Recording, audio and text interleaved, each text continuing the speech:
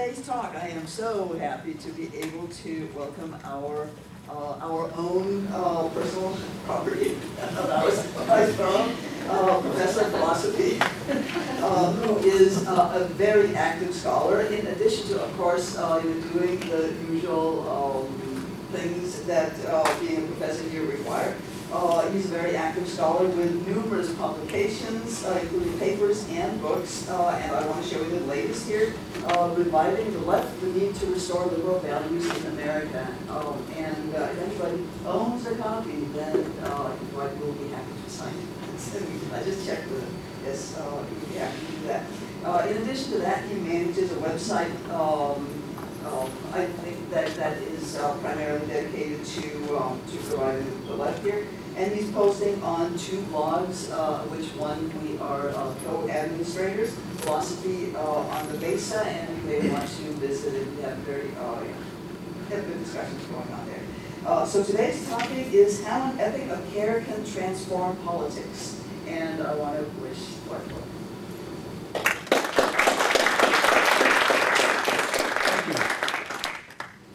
So today I want to argue that some of the political difficulties that we face today can be traced to some mistaken assumptions that we make. Of course, mistaken assumptions that the theoretical support for liberalism has made throughout its history. So I want to trace some connections then between practical politics and political and moral theory. I'll begin by making some remarks about our political situation, then move on to try to expose what I think are the theoretical mistakes that I see that are working in traditional liberal theory. And then I will suggest an alternative way of looking at liberalism based on some recent work in moral psychology that will help us hopefully conceptualize some political alternatives. So our country faces a variety of very serious challenges, both long and short term. We have to repair our economy and get people back to work. We have to deal with consequences of climate change. We have to deal with resource depletion. We have to fix the financial system to make sure we don't have another financial meltdown, and so on. And solving these problems will require not just tinkering around the edges of the problem, but will likely require some fundamental reforms in the way our social, political, and economic institutions function. Solving these problems will also require a good deal of cooperation, both domestically among the various interest groups in the United States, and of course globally as well, because a lot of these problems have a global dimension to them. Yet, if you've been paying attention to the news recently, you know that our politics are gridlocked.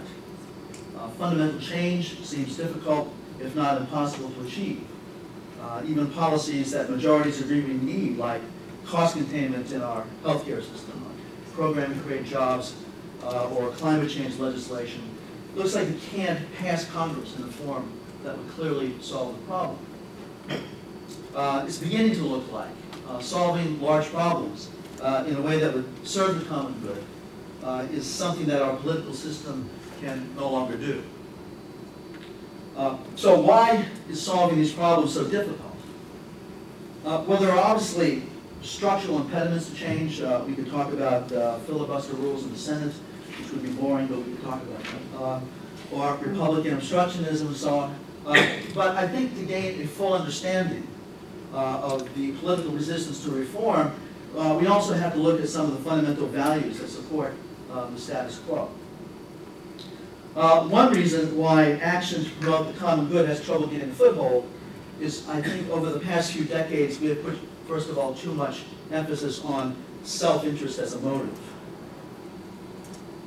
As the continued popularity of Ayn Rand attests, too many Americans think that self-interest is not only a central human motive, but they also think it's a moral virtue, indeed the only moral virtue. And the common good would be best served by predators prying fingernails from the invisible hand.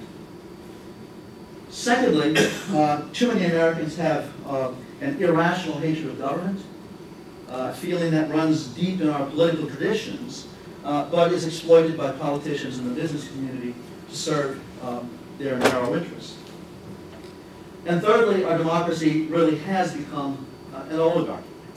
Entrenched interests are enormously powerful.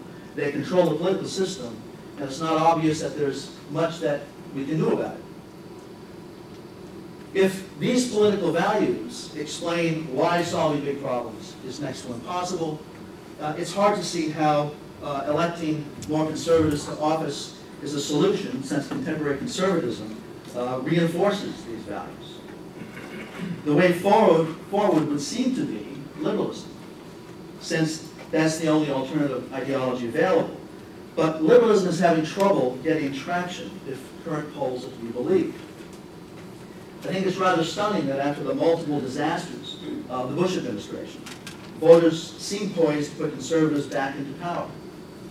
Despite recent Democratic victories in elections, and despite what has been comparatively a successful Obama administration thus far, polls are showing a lack of enthusiasm among liberals, a kind of cynicism about politics and so on, that they express a reluctance to vote in the next election, according to the polls. And of course, the Obama administration's standing among independents has been dropping in the polls for some time, so that some pundits are predicting that Republicans might take over Congress in 2010. I think that Obama remains a popular figure, but his popularity does not seem to be rubbing off on Democrats or on Congress.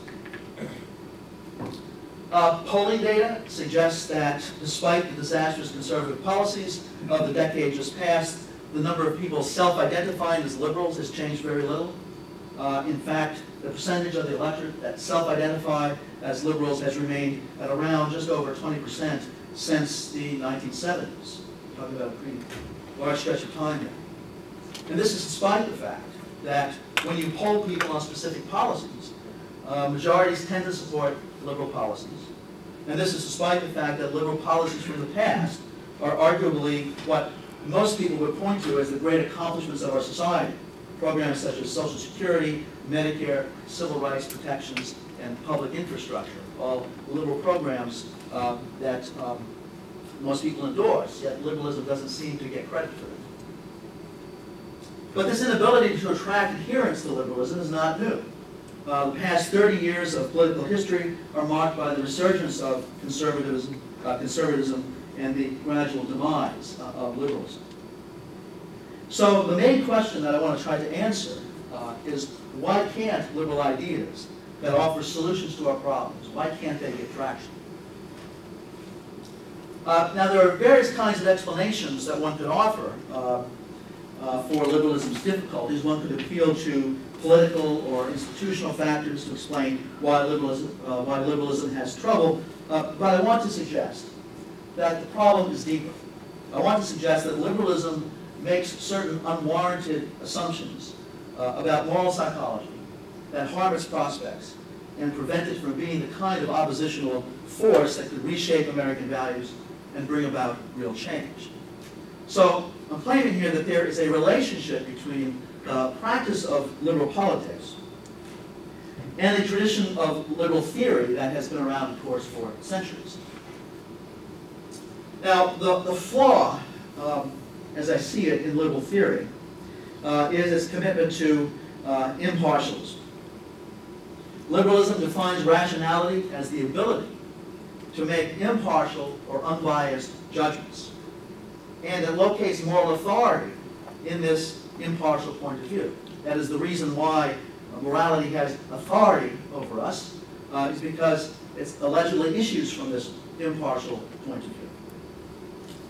And I think that this assumption has some very bad consequences for practical politics. But before I get to the bad assumptions or bad consequences, let me say more about what impartialism is and why liberalism is committed to it. Theoretical liberalism has, since its inception in the Enlightenment, operated from the assumption that questions about how people ought to live are basically subjective. Different people have different desires, and there's no objective way of determining which desires we ought to have. So we basically have to leave questions about how people ought to live up to the individual to decide. And this means that, of course, that liberty and autonomy are fundamental values for liberalism. And this, of course, also entails that pluralism is inevitable. There will be many, many different conceptions of how to live in a liberal society. And of course, there's going to be lots of conflicts among those different ways of life. We have to cooperate with each other if we're going to live together. We have to find some way of deciding what rules will govern our cooperation despite our differences. So the problem that liberalism attempts to solve then is to get diverse ways of life to cooperate. We need to find a set of rules and procedures that we can all follow that enable us to make decisions regardless of our personal choices, our lifestyles, our conception of the good. Assuming, of course, that one's conception of the good doesn't threaten the existence of the political community, liberalism is committed to finding some rules and procedures that would enable all of us to cooperate and make decisions. Liberalism is also committed to equality as a basic principle. So the rules and procedures have to treat each person in each way of life equally, meaning that the rules have to be fair, the procedures have to be fair. So the upshot then is that government has to be neutral between these different conceptions of how to live. It should not be in the business of choosing winners and choosing losers, which of course is why in a liberal society there has to be a separation between church and state, because it's not the government's role to choose which religion is going to be dominant. That's up to individuals to choose. So liberalism is committed to finding fair procedures that guarantee equal rights and wide access to resources for as many individuals with their different ways of life as is possible. But human beings are fundamentally self-interested, according to liberal theory. And each person in each way of life is going to promote its own aims to the exclusion of others. So if we're going to find rules to govern us, we have to get self-interested people to limit their desires in order to generate and support these fair procedures. So how do we do that? Well, the traditional liberal answer is impartialism, is that when people enter the political arena, they must commit themselves to the impartial assessment of policies, institutions, and the principles on which they rest. So in other words, we are so influenced by self-interest that we have to exclude from our decision-making process in order to explain social cooperation that has to do with selfish desires. So impartiality then is a necessary condition for proper moral reasoning and political deliberation in public life, according to most of the traditions of liberal theory. Now, what does it mean to be impartial? It means that personal concerns, cultural attachments, religious preferences, emotional commitments, and especially biases that are related to one's position in society, these have to be excluded from our deliberation. So in other words, one must be a radically autonomous individual when we enter the political sphere.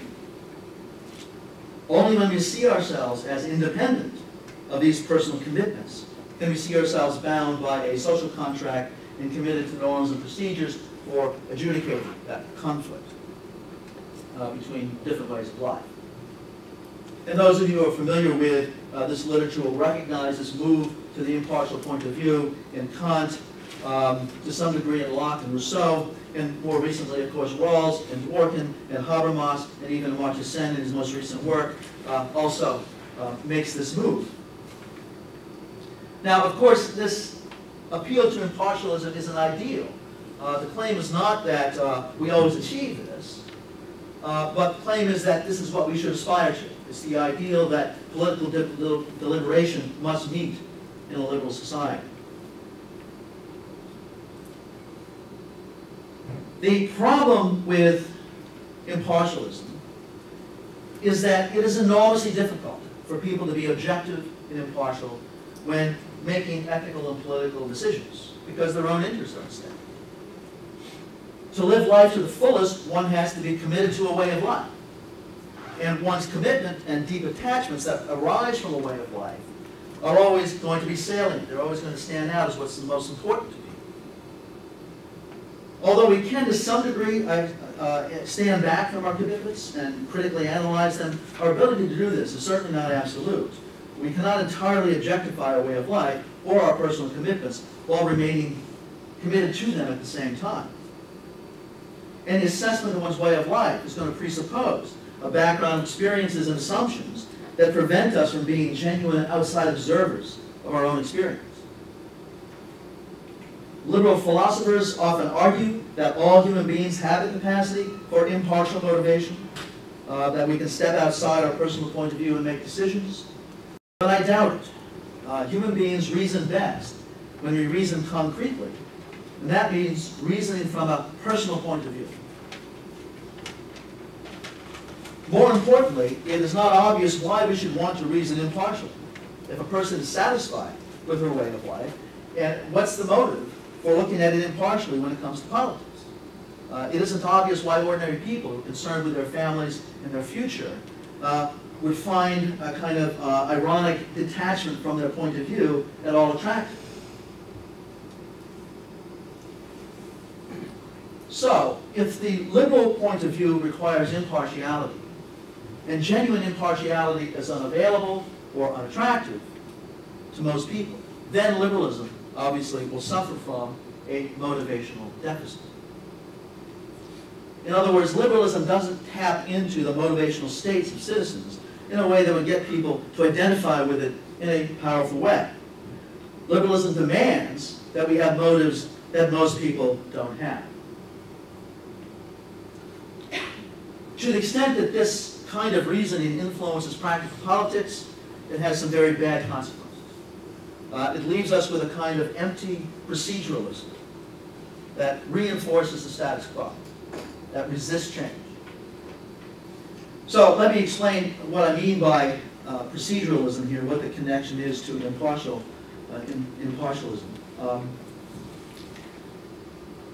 According to the liberalism that I just described, justice is a matter of finding correct procedures for adjudicating disputes. Rules and procedures are the aim of politics. That's the point, is to come up with those rules and procedures that will govern us. So liberalism is committed to bringing all of the competing interests in society to the negotiating table. It imagines politics to be a kind of conversation in which everybody is impartially committed to the search for rules by means of which we can decide what the common good is. But if no one can actually deliberate impartially, if that's something that's not possible for us, but one remains nevertheless committed to having this conversation according to established procedures, then you have to negotiate with all the actual biases and interests that people have, and the conversation will inevitably be controlled by the people with power and money in our society. So proceduralism, then, is committed to a kind of conservatism. Opposition to the status quo has to be directed through these established channels only, because these are the procedures that we agree on, and these are inevitably controlled by powerful interests, and so therefore oligarchy is the natural result. And this, I think, has always been liberalism's blind spot. It under-conceptualizes power, doesn't take into consideration how power functions in society. Of course, without impartiality, the conversation and the rules and procedures that emerge from the conversation will simply reinforce the existing power structure. How could it not? Thus, liberalism of this sort is powerless to conceptualize fundamental social change. Or to put the point differently, liberalism imagines politics to be a conversation in which well-intentioned participants all aim at the common good. But real politics does not resemble this high-minded conversation at all. It resembles pigs at a feeding trough. And I think this misapprehension of political reality is playing out in contemporary politics, in the approach of contemporary liberals. The reluctance to use Senate rules to push health care reform through, the caving into various interest groups to get health care or financial reform passed. Obama's concern with post-partisanship or bipartisanship or change in the way Washington works, however you want to describe it. These are all testimony to how much procedural liberalism has taken hold. Following procedure is apparently more important than enacting reform. Now, I'm not claiming that the rule of law is bad, or I'm certainly not claiming that politicians don't have practical considerations about getting elected and so on that they have to pay attention to. All that, of course, is true. The problem is that within liberalism, the pursuit of procedure seems to be the point, not a means to an end, but the end itself. Because that's what liberal theory says should be the point. So, what is the alternative for liberalism? Well, to conceptualize an alternative, I want to shift away from political philosophy for a moment and talk a bit about human motivational states and about moral psychology.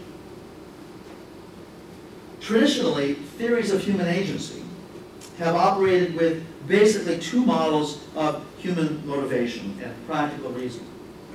On the one hand, we have models of agency that take our fundamental motivations to be self-interested. And what counts as rational is the pursuit of one's own self-interest. That's one kind of model that we have. On the other hand, we have an alternative model of human agency that asserts that human beings can be moved not only by self-interest, but also by something higher, and impartial reason alone is usually what's appealed to them.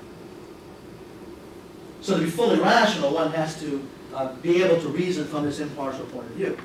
So according to this conceptual framework, when asked to explain or justify our decisions, we offer reasons that either fall under the category of self-interest, I did it because it's in my interest to do it, or we offer reasons that fall under the impartial category, and that would appeal to concepts such as duty, justice, moral obligation. I did it because it's the right thing to do, independently of my interests.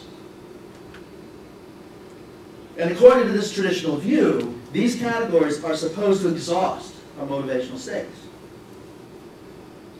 And of course, this is the picture that liberalism adopts. The only constraint on self-interest is our ability to be impartial.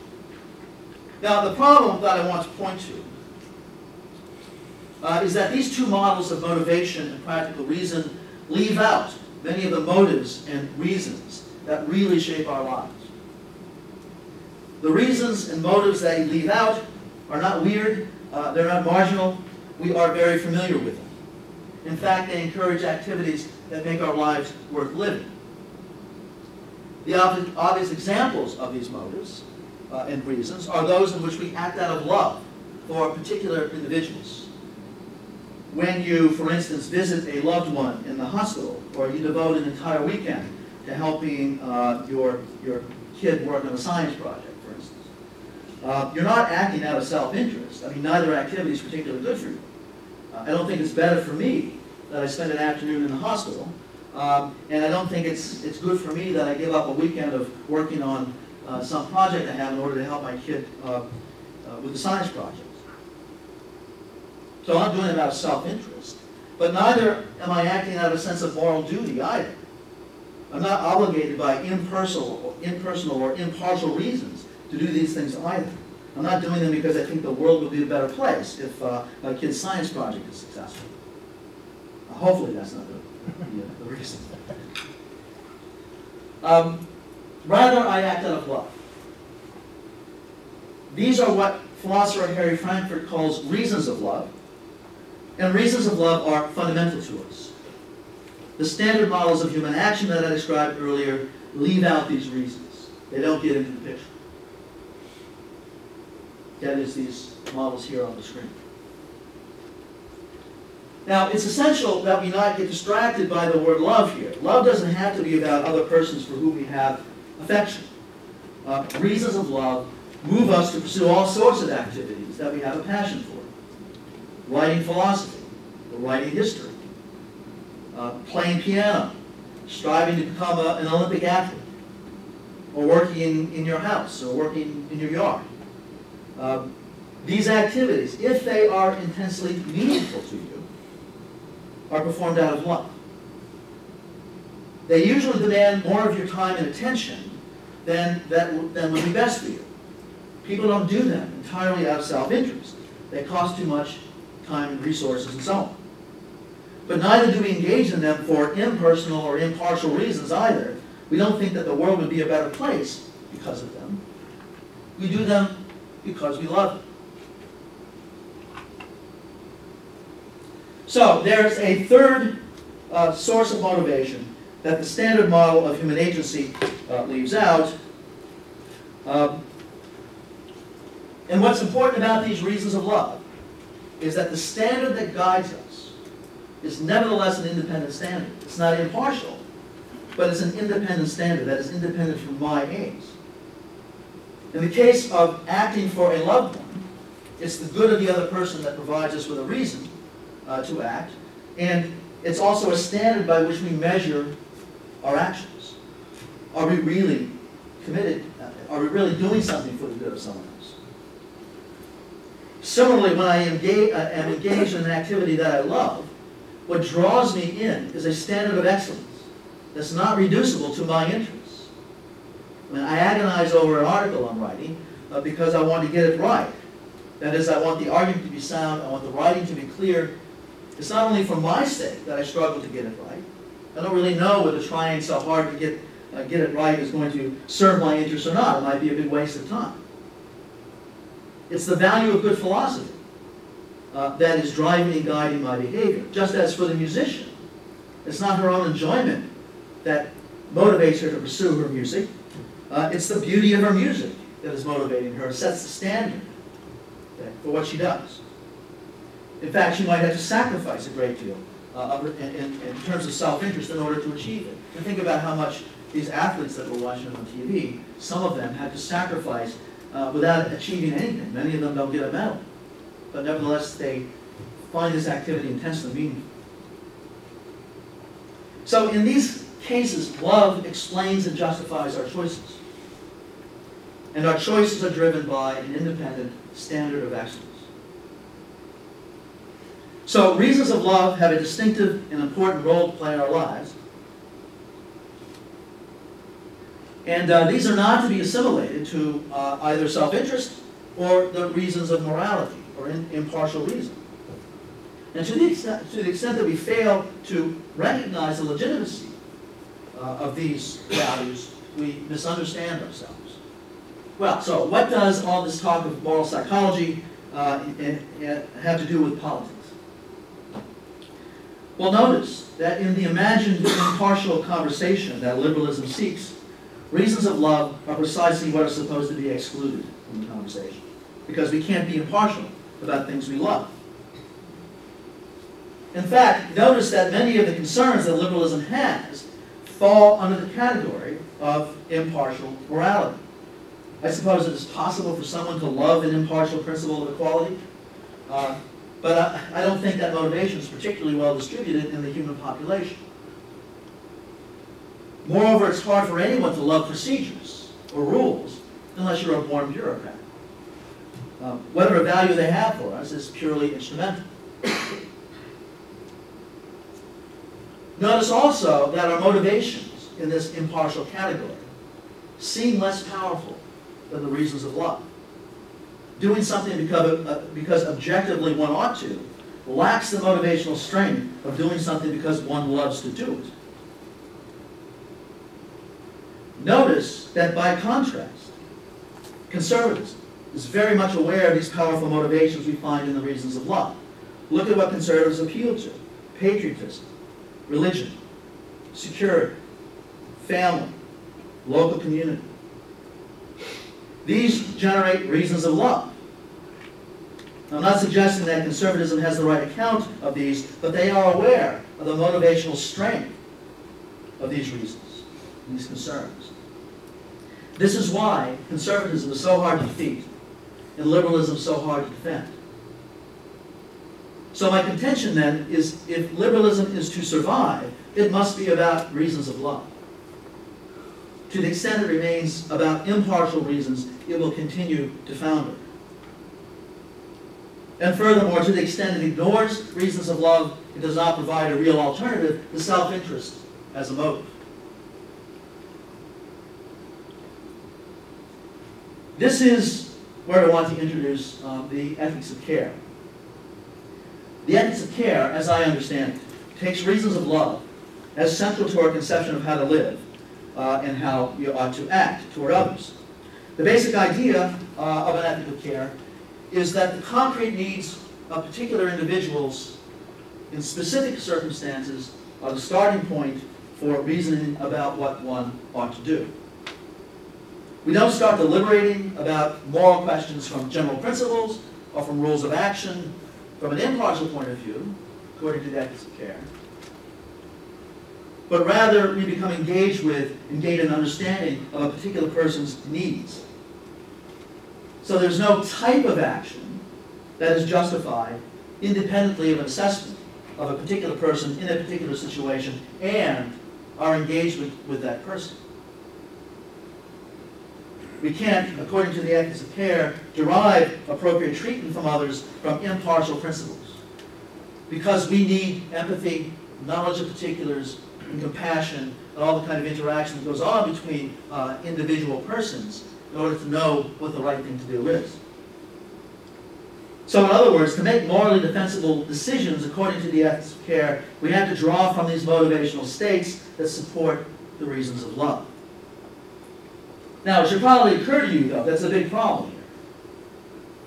Because the problem is, of course, that you can't care for everyone. No one has the time or attention or emotional resources for that. It's only by being partial to some, those for whom you care, that an ethics of care can be activated. So, although the ethics of care doesn't have the motivational problems associated with an impartial conception of duty, it has a different sort of problem. It seems focused on special relationships. It does a good job of explaining our moral relationship with our children or other family members and our friends. It characterizes the kind of attitudes that you want a doctor or a nurse or a teacher to have because they're committed to the needs of others. But it doesn't seem, at least on the surface, to explain our connection to the larger society very well at all. So, given this obstacle, then, how would an ethic of care function in the political domain? What kind of relevance does it have? In what sense could political decisions be driven by reasons of love? Well, there are, of course, people who take up the cause of social justice or environmentalism as reasons of love. Some people, for instance, do sincerely view nature as an object of love. But they are too few on which to build a political movement. So I want to suggest that the really substantive connection between the ethics of care and the revised liberalism is this.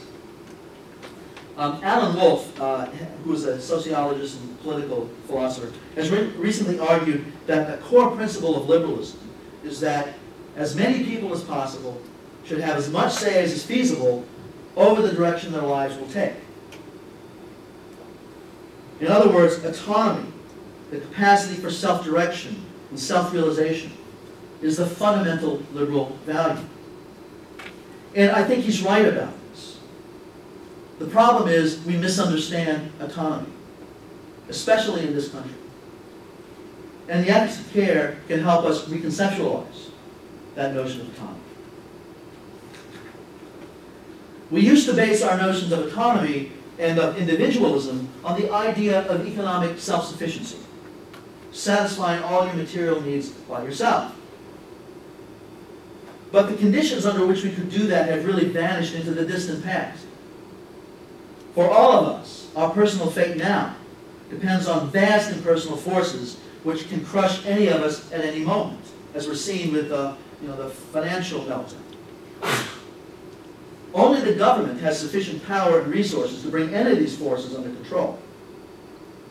But as a culture, I think we maintain the illusion of autonomy as self-sufficiency. We still maintain the idea that our fate is entirely up to us as individuals. We have also come to believe that autonomy, self-direction, involves self-realization and self-creation as well. What you are is what you buy. And I quite agree, not with the buying part, but the notion that self-realization is an essential part of autonomy. But our rampant pursuit of self-realization has certainly contributed to the excessive levels of debt that brought on the global financial crisis, has contributed to climate change as well. Because I think we assume that this pursuit of self-realization has no natural limits. So if change is to come, this idea of economy must be modified. And I think the ethics of care helps show us how to modify it. And that is because an ethic of care is premised on the point that human lives are inescapably dependent on others, and that that dependence entails moral constraints, moral commitments. Now, of course, children are dependent on parents. The elderly are dependent on caretakers. These are those special relationships that I spoke of earlier. But our dependency is not limited to these special relationships. Each of us is dependent on a vast network of largely anonymous persons who support the social systems that we all depend on. When we think through what we love and note their vulnerability and the kind of support they need, the practice of care cannot be restricted only to what we love. It must be extended to the social systems that support what we love and the people that make those systems work. So policies that build trust, that minimize uncertainty, anger, and fear, these are policies that are motivated ultimately by reasons of love. And here it is important to emphasize that care is not merely an attitude, it's not just a motive. Care is a practice as well. A practice that entails the needs of what we care about are an independent standard to which one cares is committed. Fundamentally, the ethics of care is about commitment. Any politics that will be successful must be a passionate commitment to a way of life, not just a set of fair procedures. It is, of course, a subject of some controversy just what a liberal way of life is, because liberal theorists have devoted too little attention to this question, given that they think it's primarily a subjective matter. In my view, and I'm following Martha Nussbaum and Amartya Sen on this point, liberalism is a commitment to build the capabilities of people with whom you live. This is what motivates parents, doctors, and teachers. It ought to be what motivates citizens as well. Thus, political change will depend on moral change. Unfortunately for the political prospects of liberals, moral change will not happen overnight. Max Weber, the 19th century German sociologist, wrote that politics is the long, slow boring of hard boards. Well, the boards might as well be concrete when moral change is at stake. So I'm afraid that I cannot offer optimism in the short run, but hope is not the same as optimism, and we can always have hope.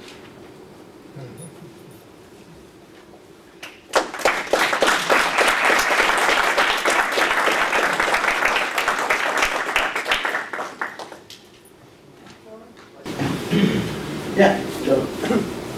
Not to be flip, but since we must have hope, what's the difference between what you propose and wishful thinking? Well, because I think that the motives that I'm talking about and the reasons of love are not wishful thinking. To my mind, impartiality is wishful thinking. The reasons of love are central motivational states that we all share.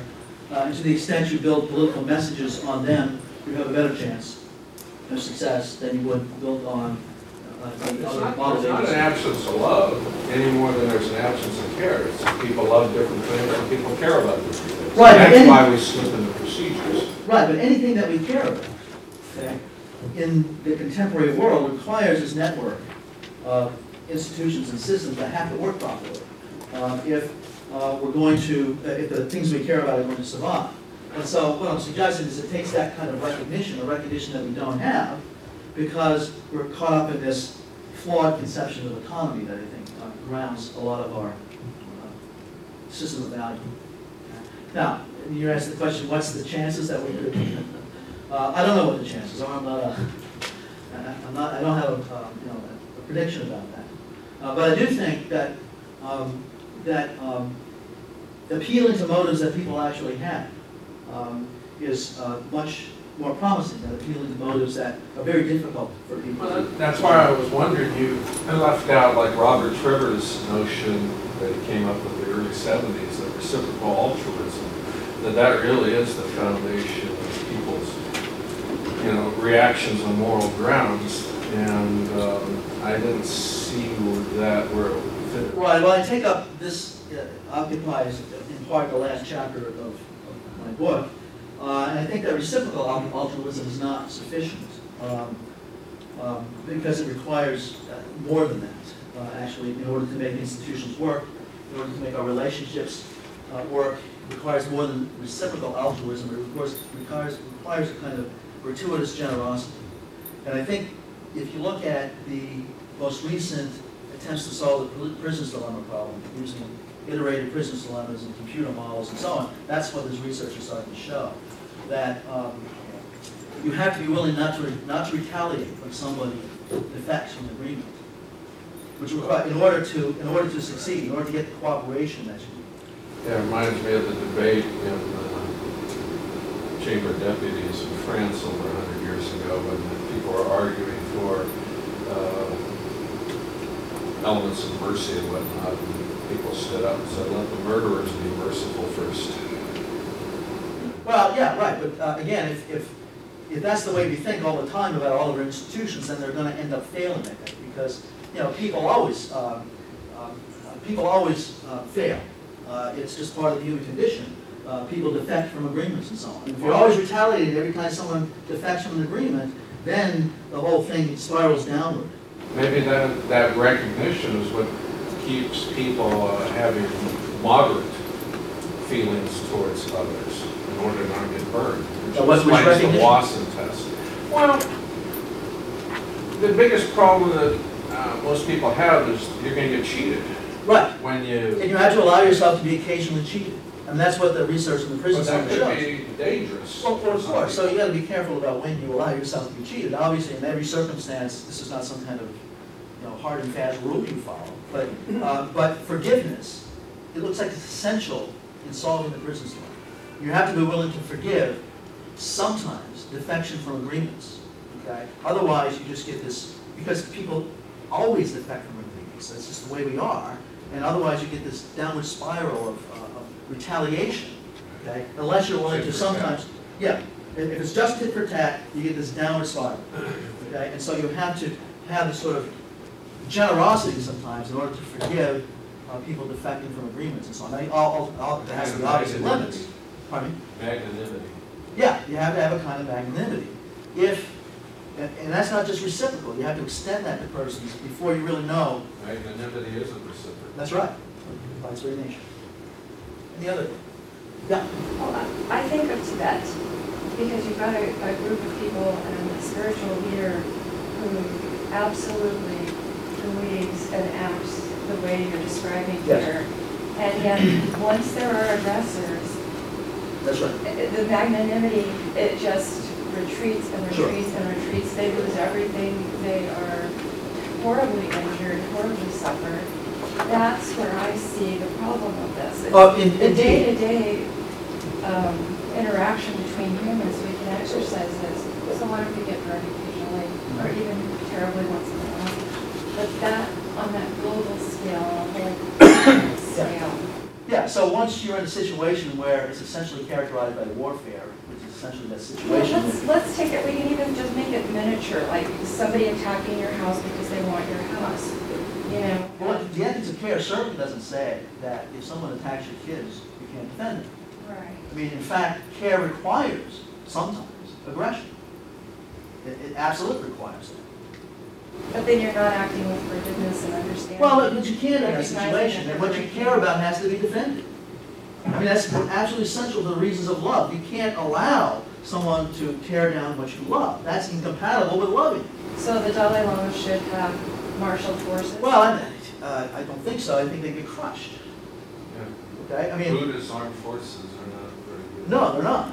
Right? I understand that. So I don't know what, I don't have a particular solution to the problem of Tibet, aside from hoping that ultimately China will be willing to make some concessions, because it's going to take that.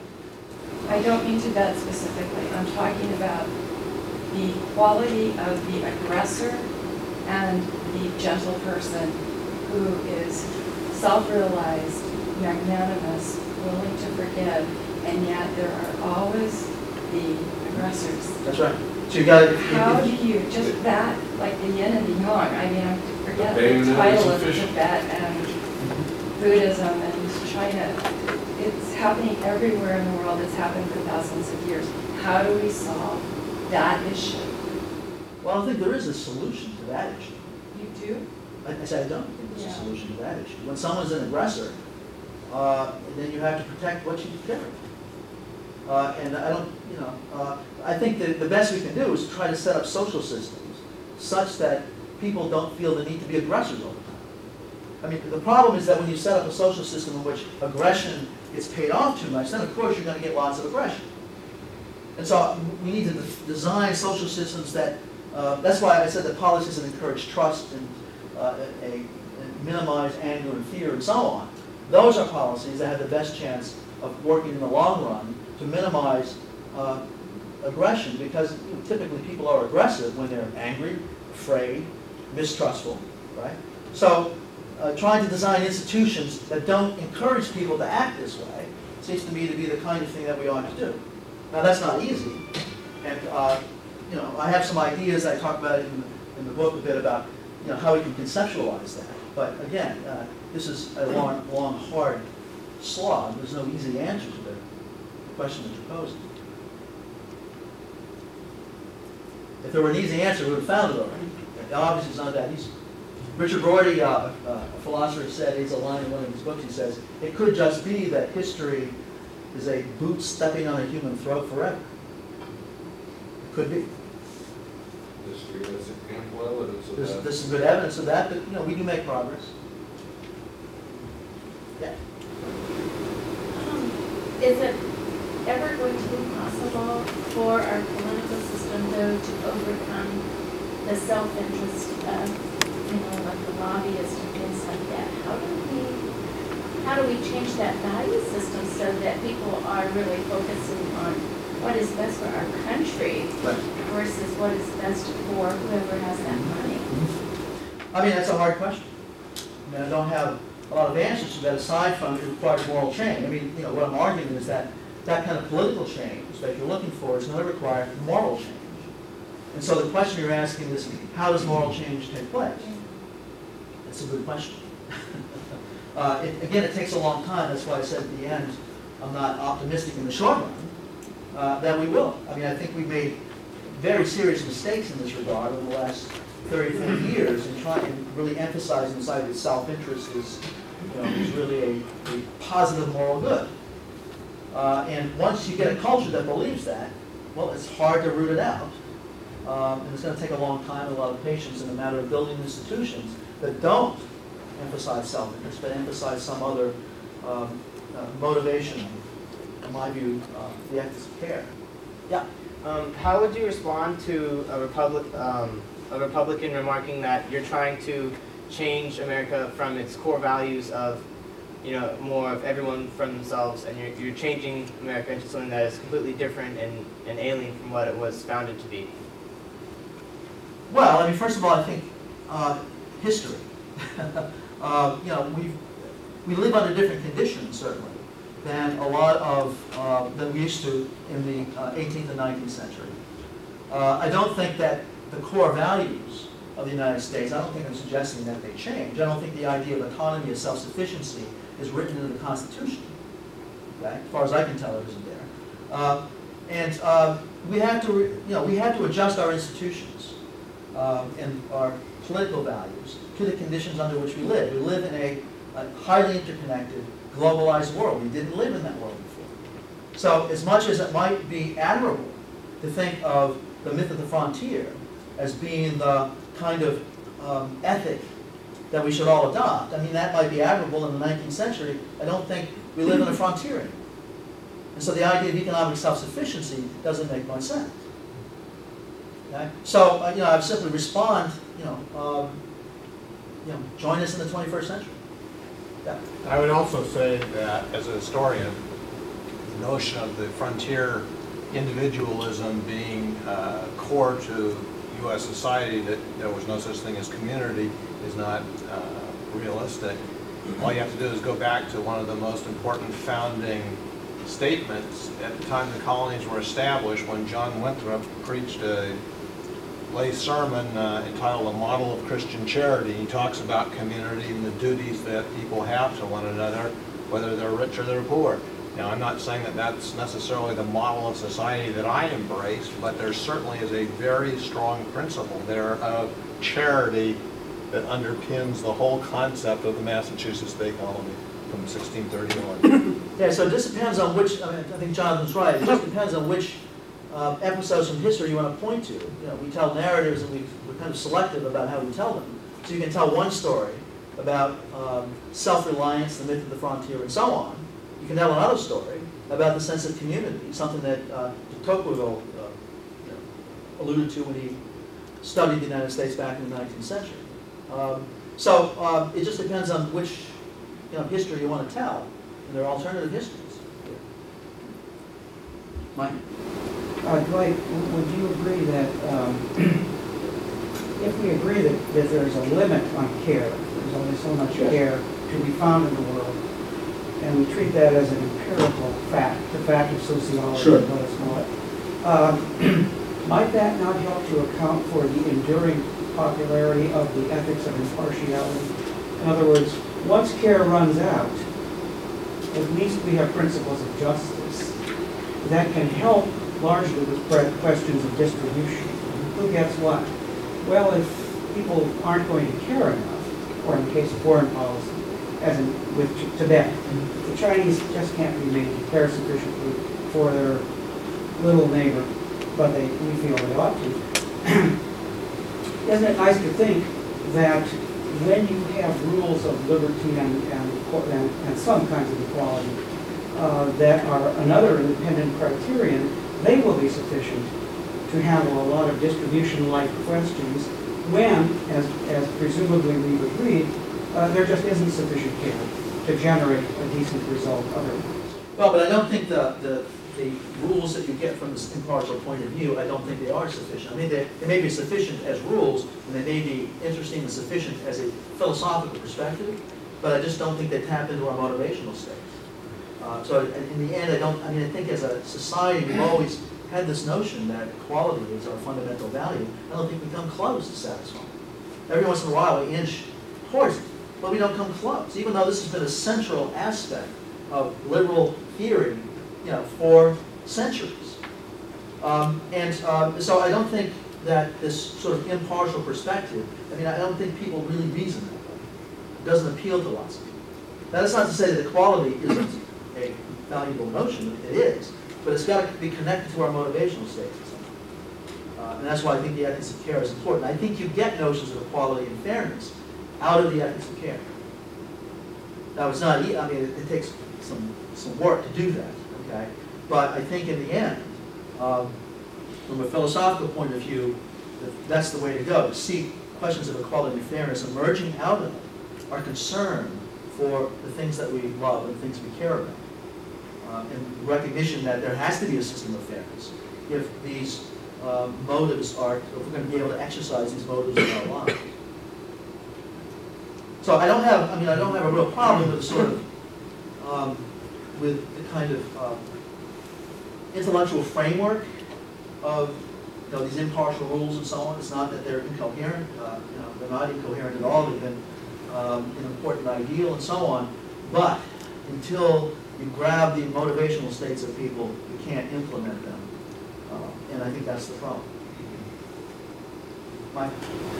So just focusing on your first proposition up there, it appears that the main challenge for contemporary liberals is to reformulate their message so as to allow ordinary people to realize that what they care about in their lives is dependent upon broader issues. That's right.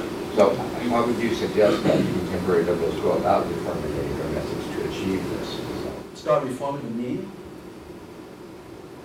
The information we get from the mainstream media is not particularly good on issues like this, and that's a big problem. But I'm not sure. I mean, I'm certainly not an expert on political messaging. So, I haven't thought too much about how you actually develop a political message around this. I mean, I think that liberals from time to time try. I mean, I hear allusions to this sort of thing in a lot of President Obama's speeches and so on. So I think it's a matter of political messaging. I think sometimes liberals do okay in tapping into the motivational states of people. Okay? The problem is that when they begin to govern, then you get this sort of interest group proceduralism taking over.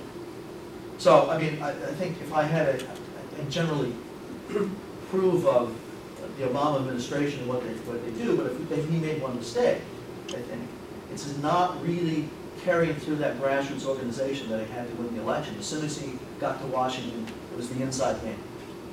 There was no attempt to show that inside game had some relevance to people's lives, and that's why now, he's looking unpopular, because he turned to that sort of inside interest group game instead of maintaining his connection to a kind of grassroots appeal. So I think the messages are okay. The problem is a problem of governance. The problem is that because liberalism aims at this impartial conversation, they become really caught up in developing these procedures, and they lose sight of what the end is. The procedures become an end in themselves. I'm just wondering how we might go about getting this reformulated message or liberal message that puts more emphasis on the ethics of care and how that relates to social policy. How to actually get that out to the general public. I agree with you. I think Obama, on occasion, has formulated a perspective right along the line that you're proposing. But it seems like few people are hearing it, and I do blame the media by and large. But how do we then change the media so that television news commentators, whoever, point this out, that what we care about in our personal lives is dependent upon these broader social issues, problems, institutions, and so forth. How do we change the media? I mean, there's a lot of political scientists in here. I have what to say about that. And I'm not sure how to change the media. Sam's, when you say liberalism, I'm not sure you mean concepts of liberalism in general theoretical philosophy, or you mean liberalism as we practice in America, because our liberalism is considered by other political philosophers and other societies conservative liberalism. Right. It's very limited by corporate capitalist market economy. So when conservatives are in power, are very clear what they want.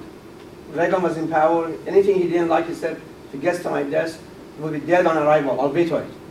Obama never said, if this healthcare bill gets to my desk, doesn't have public option, I'm going to veto it. Right. No.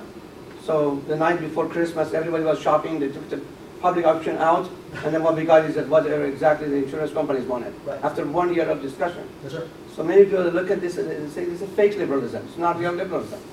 Real liberalism in Europe, other places have moved to the left and has taken care of all those issues that you're talking about. Well, so right, care so I'm arguing that to some degree, Obama and his administration are caught up in this notion of proceduralism, liberalism, okay, which is a kind of conservative liberalism, okay? Because it's concerned with procedures, it's not concerned so much with outcomes and so on. But that's to some extent. The reality is that structurally, the liberals in America are not real liberals. They have been pushed to the right rather than pushed to the left. Again, I mean, the reason I went through all of that sort of liberal theory earlier is to see that, is to try to show that this is baked in to liberal political philosophy, this idea of trying to get all these interests together in a conversation and get them to adopt an impartial point of view and then come up with some account of what we ought to pursue, some set of procedures that allow us to pursue that. And that's baked into the very idea of liberalism. I think that's the problem, okay? So I agree with you, there are different liberalisms, and the word is understood differently in different parts of the world and in different times as well.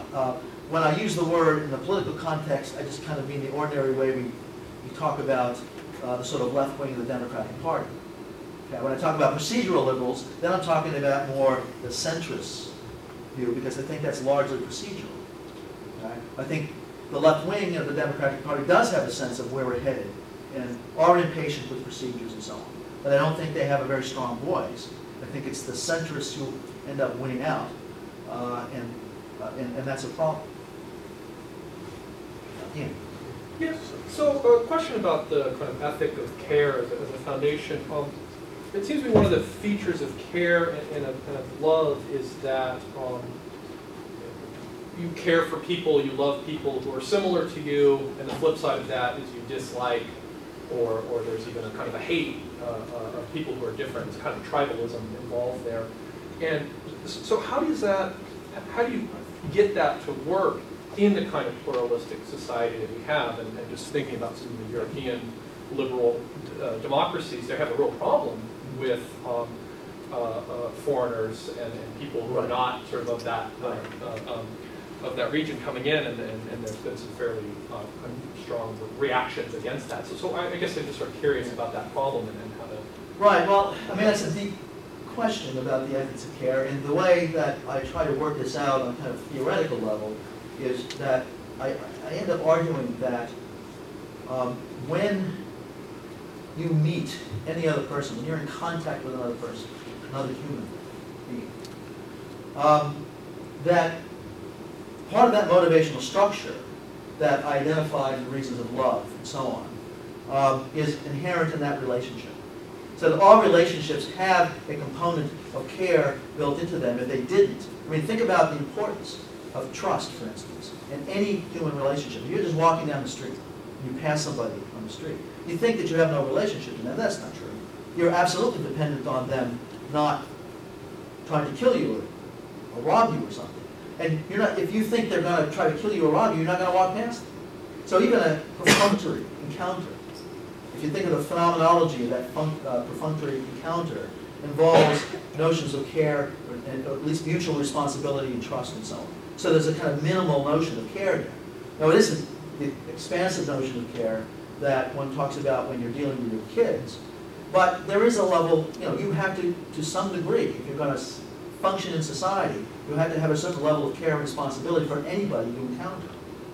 Okay? So it seems to me that phenomenology at least can overcome the kinds of oppositional identities and so on that you were talking about. Because any human person you encounter involves the recognition that this person is another person who you fundamentally can't control, who doesn't belong to you. So this notion of mutual respect, it seems to me, comes right out of the structure of any human relationship. You don't need an impartial principle to get there. All you need to do is pay attention to the encounter itself. So I try to build a notion of a universal ethic out of very particularistic encounters without appeal to an impartial principle. I mean, so that's the sort of philosophical answer to you. Right. I mean, the only thing, and maybe this is just, but I mean, you'll have people who, they see a person of a certain race walking down the street and they'll cross the street because, but I mean, that's just, some people are not well, sure, we have bad habits. Sometimes, I mean, in some cases, in some neighborhoods, that's not a bad habit. Right. In some neighborhoods, that's a good habit. Right. So this is a very, the thing I want to emphasize with ethics of care is that it's very context dependent. Okay? You don't act on a principle. You have to pay attention to what's going on in your situation. You have to affect an ethics of care, you have to be really alive to what's going on in your situation in the present moment, okay, in order to do the right thing.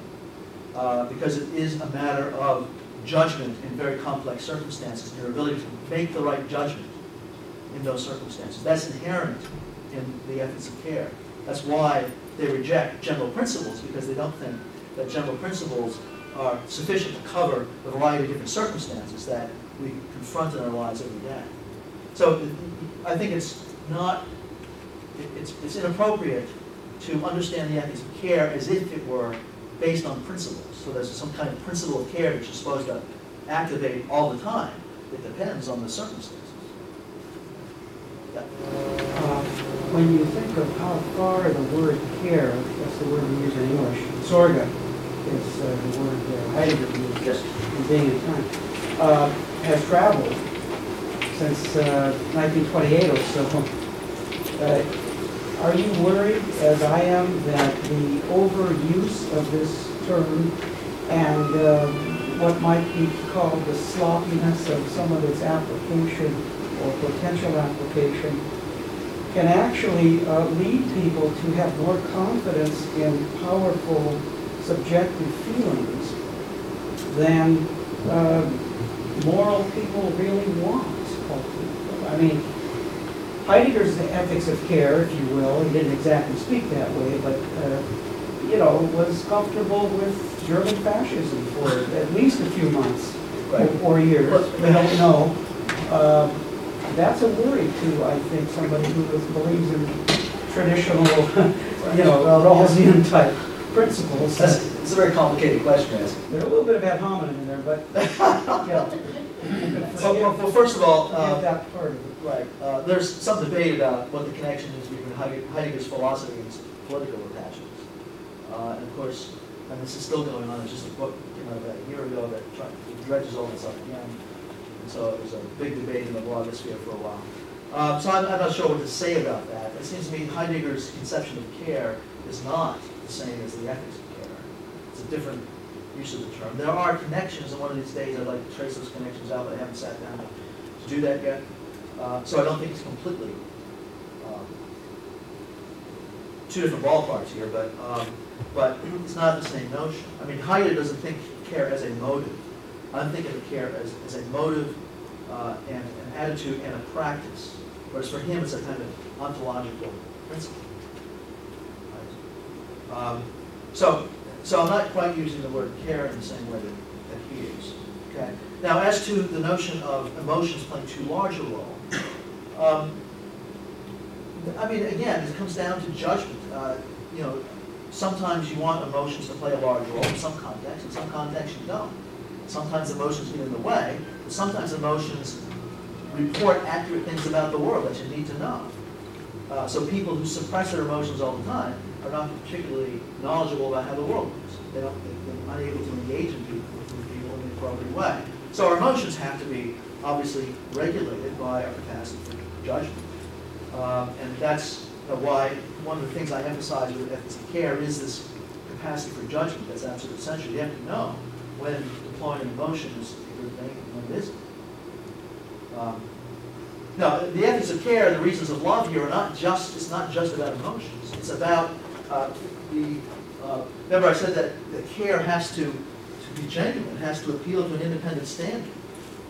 And there's a question, whenever you engage in an action that's motivated by care, it is only going to satisfy those conditions when you actually do some good for the person you care for.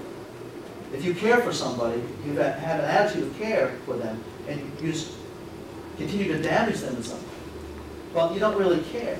You don't have the practice of care. You might have the attitude, but you don't have the virtue of care or the practice of care. Okay? So it's not all just about emotion. It is connected to emotion. It's not just about that. It's about using good judgment and understanding what the needs are of the things you care about. So I would want to claim, if you don't understand the needs of the things you care about, to my mind, you don't have full-blooded care. You have a kind of ersatz version of it. Yeah. I just had a question on where you separate care and self-interest. Right. The more I care, the more I see that you're becoming more self-interested. And taking that into politics, I think that if you liberalists were to focus on self-interest groups where they have and can exploit their care, whereas other self-interest parties exploit, say, their pocketbook or capitalism, a leader who could balance the care of everybody could probably solve a lot of problems. I think I agree. I mean, when you started your question, you were really on a good point. Okay, I think you were asking what's the difference between care and self-interest, right? Is that what you're asking? That's a really good question. I mean, that's an absolutely fundamental question. And the difference is this: there's a sense in which when you care for someone, for instance, okay, your interests merge with the interests of the person you care for. You take up their interest, and that becomes your interest. Okay. However, the difference is this: it's that independent standard that I was talking about before. When you care for someone, if you have genuine care, then their welfare is the independent standard that determines what you do. Okay? Now, you might identify your interest with it. Independent of your welfare.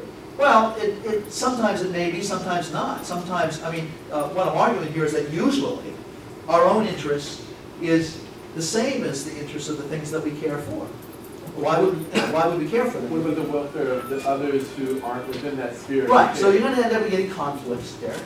There is no life without conflict, okay? And there is no easy moral perspective that doesn't involve conflicts between things we care about, okay? And these are all going to involve judgment. So you're right that there could be conflict between expressing care for a person, for instance, and having care for these sort of other larger social structures that do matter to us, but in some particular case there may be a conflict there. So you have to use judgment to determine, you know, what you care about most, what you ought to do. I mean, if you try to enhance or benefit the well-being of someone you care for, and because of your inattention to the larger context in which you act, you end up undermining their interests, then you don't have genuine care, okay? Because there's a lack of understanding about what the needs of the cared for person are. So that there's a kind of epistemic component here. That is, to care for someone is to have knowledge of their real needs. Does that help? You didn't touch on the difference between self-interest. When Well, you start to care, well, there is self-interest.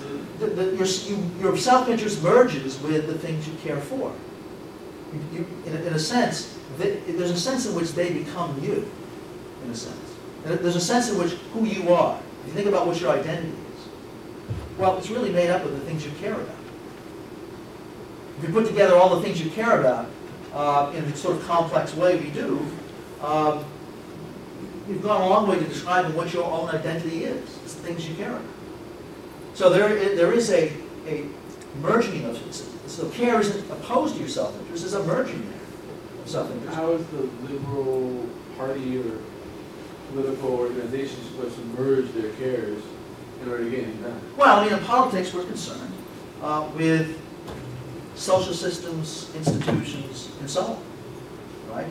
And again, you're going to have to make difficult political decisions about, you know, whose interests you're going to serve and whose you're not, okay? And what I'm arguing, part of what I'm arguing here is that to make sense of this, you've got to have a conception of the good. You have to have a sense of what you're aiming at here, not just a set of procedures that adjudicate conflict, but you need a conception of what a good life is. And it seems to me you can't avoid that. There's no such thing as a neutral government, a government that doesn't pick and choose between, you know, what you're going to support and what you're not going to support. It seems to me that, for instance, you know, on the gay marriage issue, if the government decides to permit gay marriages, then that is endorsing, to some degree, gay marriage.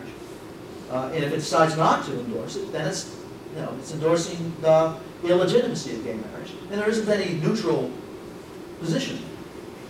Okay? You're choosing a conception of the good when you make that judgment. So there isn't any neutral position. You're going to have to make decisions about what to promote and what not to promote. And hopefully, if your perspective is driven by care, for those interests that don't get served, you still have a concern for their welfare. Because that's going to be important to build trust in society, and you've got these competing concerns. Okay? So you just can't run roughshod over people, okay? Because that undermines trust. And we all need trust. Social trust is essential to society. We all need it, so you've got to pick and choose what interests you serve, but at the same time realize that you can't go too far in undermining the kind of social trust that all of us depend on. Okay? So again, there's no, you know, there's no fence to occupy. I think that liberalism has to choose a conception of the good life and promote it. Go. I'm trying to just figure out whether or not, you know, when your ethics of care, whether or to what extent it still remains fairly individualistic in this sense. It seems to me that, you know, if we revise autonomy away from self-sufficiency, And we try to incorporate the network of others, you know, Mhm. involved in that. And its relationship to self-realization, Mhm. that we now have to bring back in that notion of the community. In other words, it's not just what we immediately care for, Oh, sure. it's also the larger community. Absolutely. And so, in other words, it would seem that our care has to be, perhaps start locally, right, but then extend itself Right. out to the community. That's right. And our own sense of self, or what we think of as realization of ourselves, would also then be tied I to think that's those right. communal networks, right? I think one of the virtues of the ethics of care is it's not incompatible with self-interest. I think the impartial point of view is that they had those two models of agency on the board. You've got self-interest and then you've got impartiality. And if you're being impartial, obviously you're not being self-interested. With the ethics of care, our motives merge so that there is, the self is involved. In the interest of the self is involved in what we care about. But it's simply you take a sort of larger, you have a larger sense of the kinds of concerns you have to have in order to serve what you care about. So I have no interest in trying to devalue the notion of autonomy as a central value. That's why I still call this a form of liberalism, because I do think autonomy is central to this. And I have really no interest, I certainly don't want to argue that self-interest is a bad thing. We'd be in trouble. We wouldn't survive very long unless we were able to take our interests into account, right? So I don't want to try to, I'm not arguing for some kind of super altruism here. Right. I'm simply saying that, look, your interests are broader than what you think. Well, there's no basic incompatibility between self-interest and the interest of the community. Not necessarily. There might be in particular circumstances, and that's where your judgment comes in. But yes, you're right. Your interest and the interest of the community are not distinctly different. John? You made mention several times about these conflicts of care. Yeah. Can it go as high as tragedy? Absolutely. In other words, Absolutely. you know, as Hegel will maintain the tragedy, it's when right clashes with right. Yep. Yep. So, That's in the nature of love. You can love incompatible things, and there may not be a solution. There are ways of dealing with tragic conflict. You can't always do it. I don't think Sophie and Sophie's Choice had a way out. But there are some tragic conflicts that we are able to work through. well, for instance, I say healthcare. I could see people wanting to, you know, help anonymous people, but there's a lot of people who realize that a lot of people who need care have self-inflicted problems. They drink, they smoke, they take drugs, they don't exercise, they're obese, they eat the wrong things. And why should people who do take care of themselves be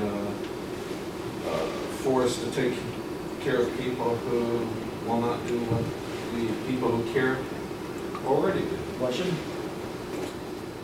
I think of a couple of reasons why. Well, because there's maybe, there's not a surplus of things we can care for, and so maybe we'll direct our attention to things that are much more efficient. Sure, we have to make decisions about what to put resources into. Right. In other words, you know, we get around, we're dancing around moral rationalism here closely.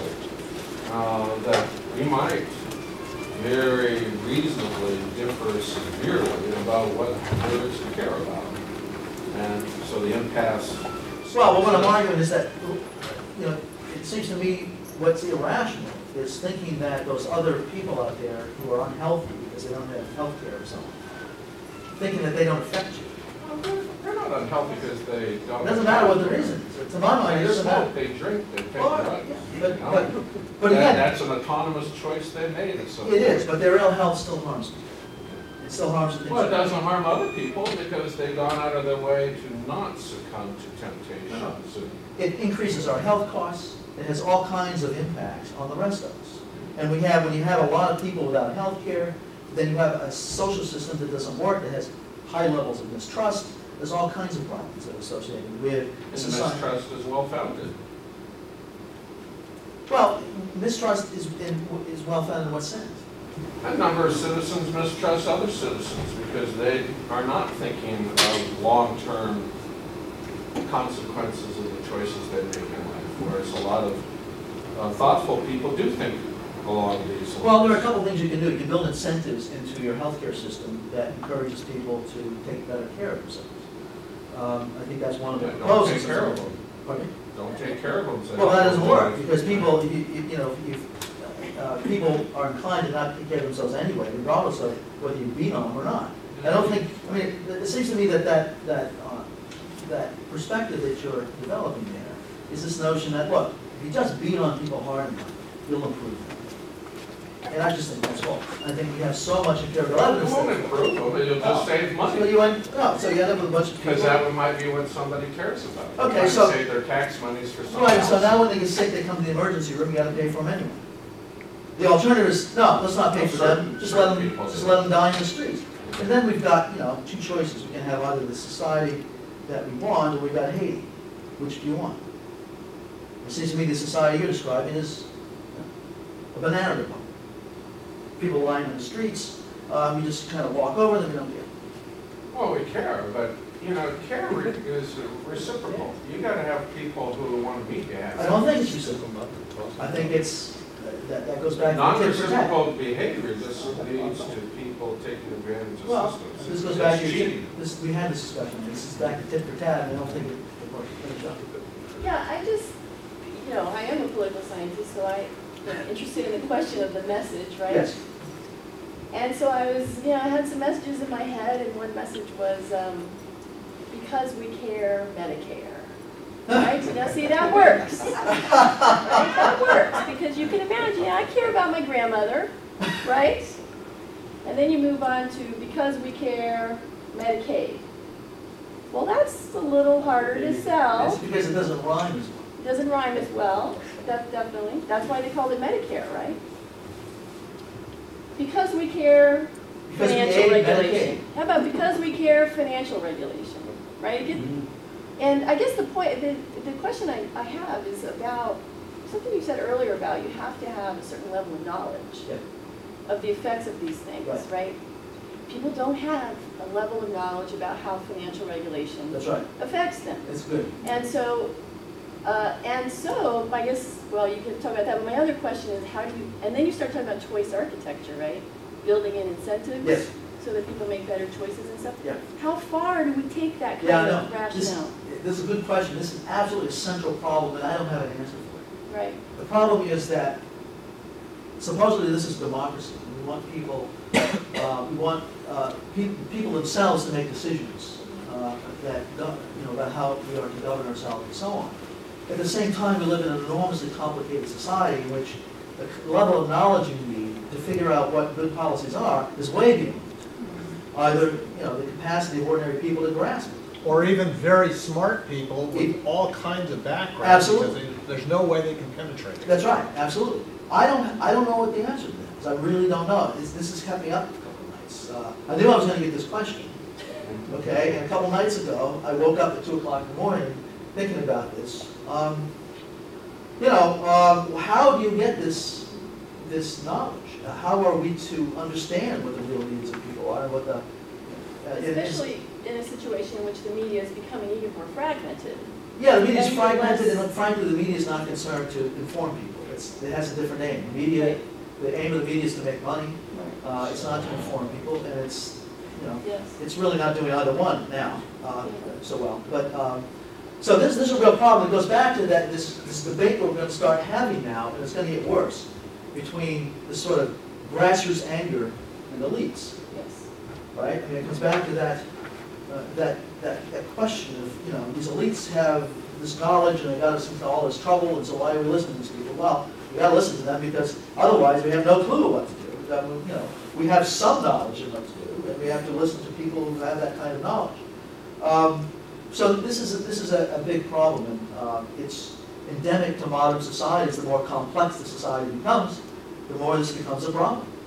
And I think that the standard answer that we've had for years is that, in a sense, the more democratic autonomy becomes disposable. Disposable, yeah. Yeah, and the answer that we've had to this all along has been, well, more education. Well, that's true. That is an answer. That hasn't worked. That doesn't work. It would in an ideal educational system, which is not the one we have or the one that's coming. But we don't want less. Oh, no. They're trying to make one. They are. They are. And so this is a central problem, Michelle, and I don't know what to say about it. Yeah. Angela. Well, you know, all of these are conflicts. Yes. And the founding fathers, when they created the new Constitution in 1787, first of all, they cared of the situation that was going on around them. So they put in all of these structures, these institutions, with powers and limitations, okay? And then 4 years later, they add on the 10 Amendments. Right. Okay, and the First Amendment, you have a right to assemble. Yeah. And you are protected in pluralism, all right? So when we're exercising politics, that means everybody who has conflicting ideas are going to try to continually influence the politicians. That's right. And support them and see to it that they get them into the very strongest political positions where they can make legislations and laws that will benefit them. They're caring, each of them have care, right?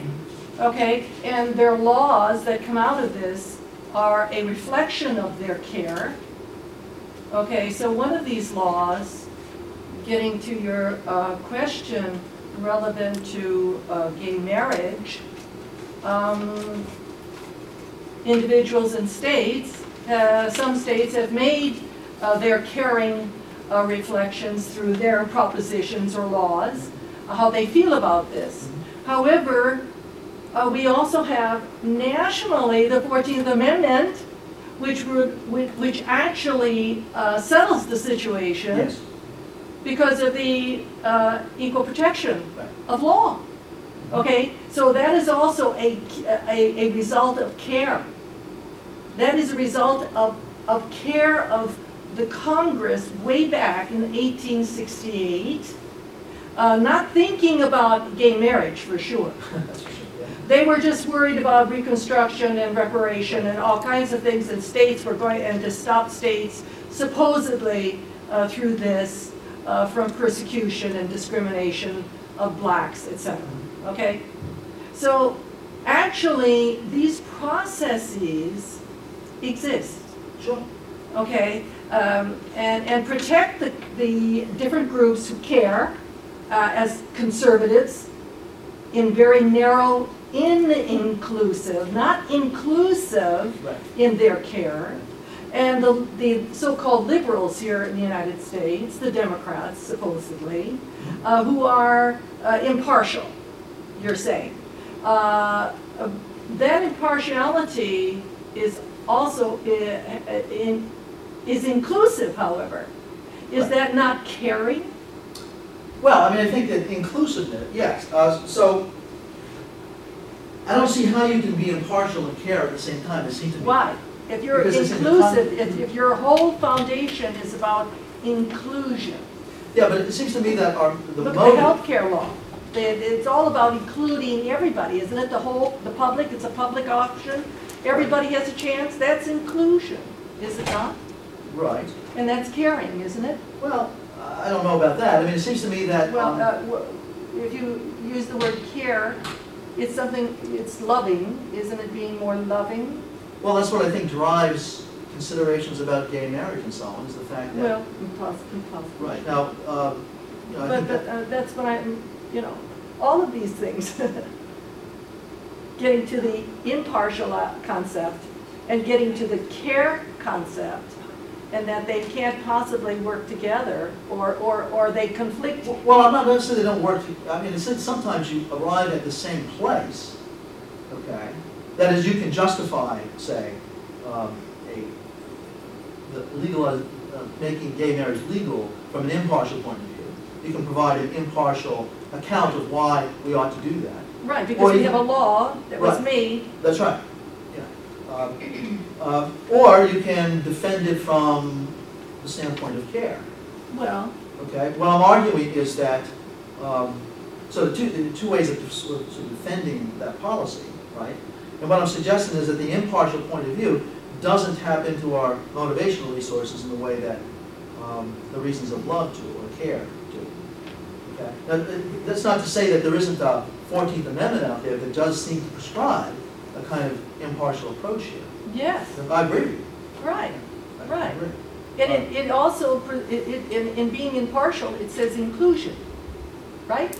That 14th Amendment, Well, when it says protection, equal protection of the law.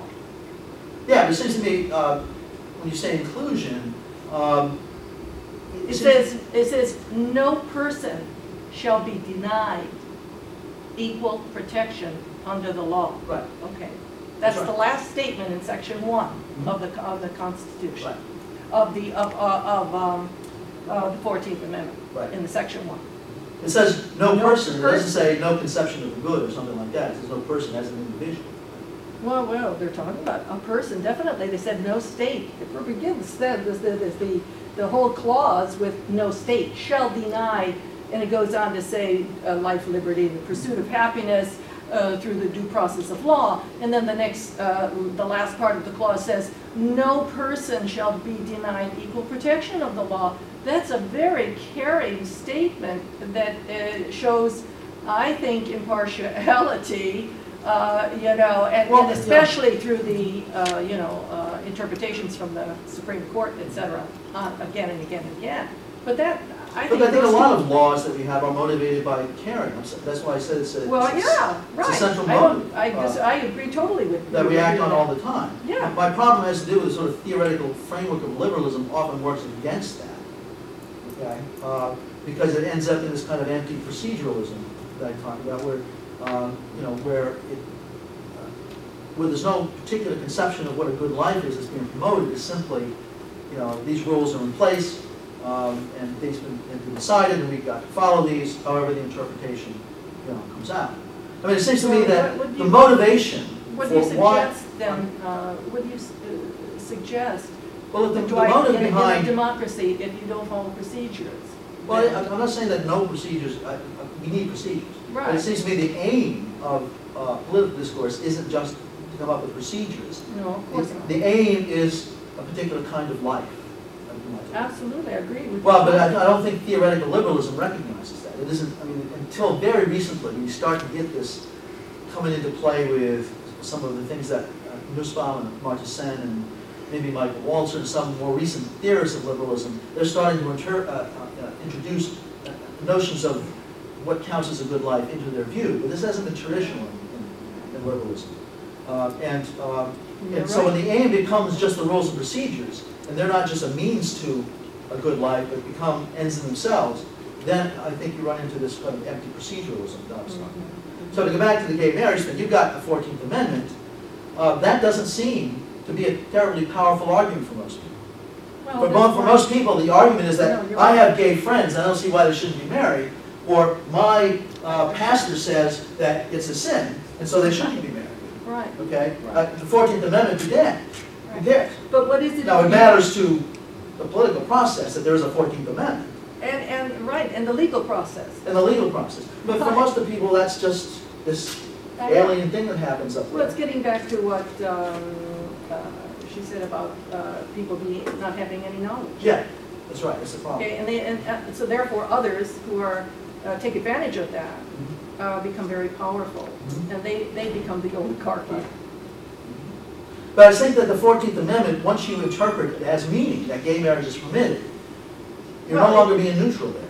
It doesn't mean that gay marriage is, but it means that you can't discriminate against one group and say another group can't. I understand. So if you interpret that as permitting gay marriage, then you're no longer, the state is no longer neutral between different conceptions of the good. It's saying that we think that gay marriage is something that's at least appropriate. How do you interpret that? That it's saying that the state Because is no longer neutral when the state has a law. A law is there. Because you can't avoid the question of whether gay marriage is a good thing or not.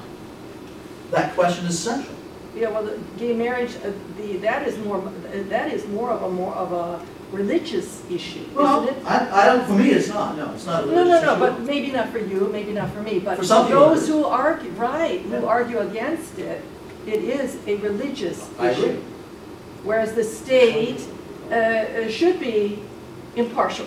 Well, I don't think the That's why state you can be have laws. impartial. I think the state is always making decisions about what's good and what's bad. And I think we need to acknowledge that when you make decisions, that, you know, that Yeah, begins to articulate a conception of the good. well, Ian? I was just going to say, I mean, just to sort of follow up on that, I think though, especially with a lot of people say who would be opposed to gay marriage, they can explain that opposition in terms of, you know, why am I opposed? The government shouldn't do this because then it's forcing a particular conception of how to live on me, right? And it's you know, for gay marriage to be legal is to violate my First Amendment rights. well, you have states can do that, right? But then states, if they do that, which some of them are, and the state did, and it's now in the appellate federal court right now, or in the district federal court right now. But that's a conflicting care in a law, in a state, versus the national law, which is supreme over a state law. And therefore, there's the conflict, again, a conflict, state law versus national law. And so there we go again, we have a conflict there from a law like you just suggested. You can express your, you know, dislike and think it's inappropriate that gays marry in a law. But look, I think, I'll give you, I see your hand, Scott, and I just want to, it seems to me that there is the neutral answer. If you think that the state ought to be neutral, the neutral answer to this issue is to say, well, then the state no longer is going to be in the marriage business at all. You simply allow people to have, you know, a civil ceremony that doesn't count as marriage, but we're going to call it something else. But states under our Constitution have the right, the only right to give licenses for marriage. Right. Yeah. So you take the word marriage out there, you simply say civil unions, that's what the state is involved in. That's the neutral answer. I don't like that answer. I'm married. And it's not a religious thing. I'm married, and I like being married, and I think marriage is important. I think it's good for society. And so I don't like the civil union idea. I think the state should choose. You know, either gay marriage is good, and gay marriage is good, or it isn't. It's another conflict issue. Pardon me? What you're saying is another conflict issue, isn't it? But I don't think the state really can be neutral about this. I think at the end of the day, the state's choosing. Scott? Getting back to this question of how do we inform the public so they can make better choices. Yeah. I'm reminded of our ballot process where you've got, you know, the ballot comes, you've got the pro argument and the con argument, and I find generally that both of those are devious and misleading. Right, not helpful. And so what you have to do is you have to read the legislative analysts, you know. So maybe what we need to do as a society is to start being serious about having clearinghouses for information from neutral parties. And, you know, maybe the internet could help here, but if you could have... Who's the neutral party? Well, that's the problem. There really are reliable sources for information. We just don't get them anymore.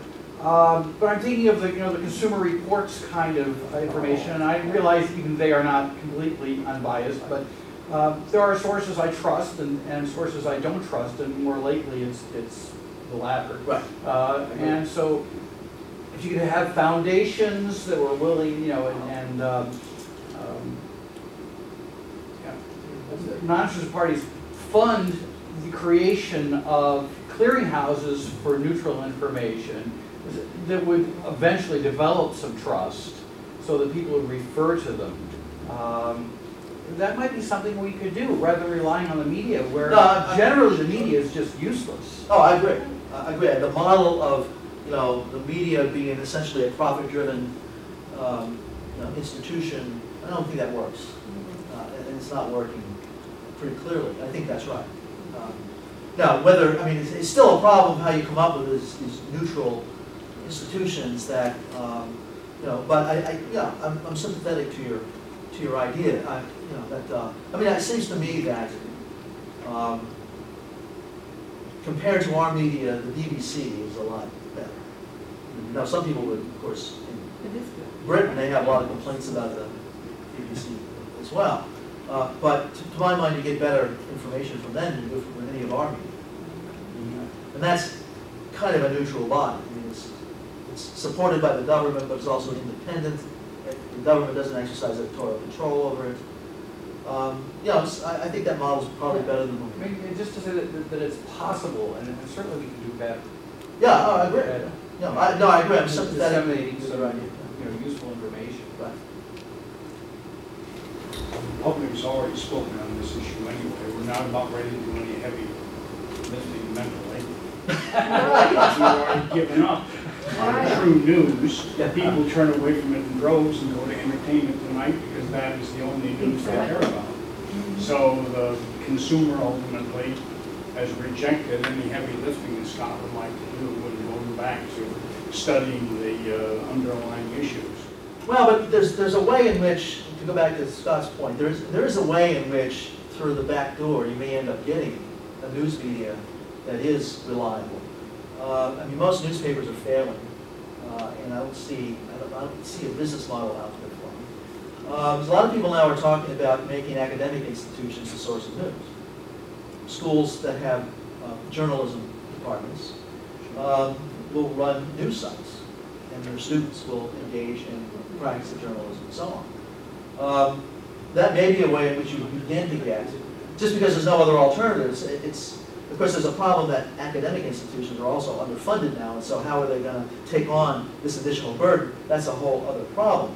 But if you can't support newspapers through advertising, through the profit model, there may be some backdoor way of getting news institutions located someplace else. But I don't know. I mean, it seems to me that's problematic as possible. The supply of information has always exceeded demand. This is our library, it's never crowded. Right. So you could supply whatever you like, and I agree. they don't care. Yep, it's a big problem, is that it looks like to run a modern society, you need a lot more. Life's too easy. Well, you need a lot more information, you need the ability to interpret that information and synthesize. Students aren't reading magazines or Everything on newspapers. their Well, you got Twitter. BlackBerry. Yeah. Everything's on the BlackBerry. Who's 136 wearing underwear and who isn't? Yeah. That's People the even pay driving attention in question. class. I was going to say, you sort of criticize Twitter, right? But during the Iranian uprising, that was one of the major sort of outlets for information. Sure, it does have its. Only because any other one was shut off. I mean, it was by default. Right, but still, I mean, that was a source of. Question on me? Twitter was a very interesting situation, especially in China, because during the earthquake, No, you're right. I mean, for emergencies like that, Twitter was terrific. In a number of cases, it's helped. The problem is that, I think what Joseph was getting at, some others are getting at, is that those are brief messages about what's going on now. And for that, Twitter is terrific. But you're not going to get a complex analysis of something on Twitter. And that's what we're talking about here, is that to know what policies, for instance, just healthcare reform, what's the best policy? It's so complicated. And there is no media through which the general public can come to acquire the information they need in order to make that judgment. That's the problem. With the internet, I find myself reading newspapers online, and I read other people's analysis, and okay, back to the newspaper.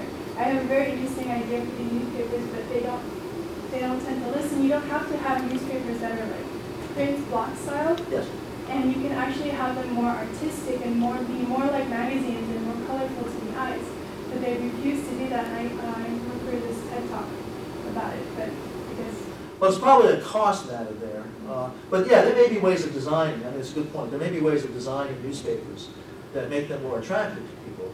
But I don't know if you can do it. Magazine is popular. Pardon me? That's why People magazine is popular. I think that was the intention of USA Today. Yeah, USA Today is a different design.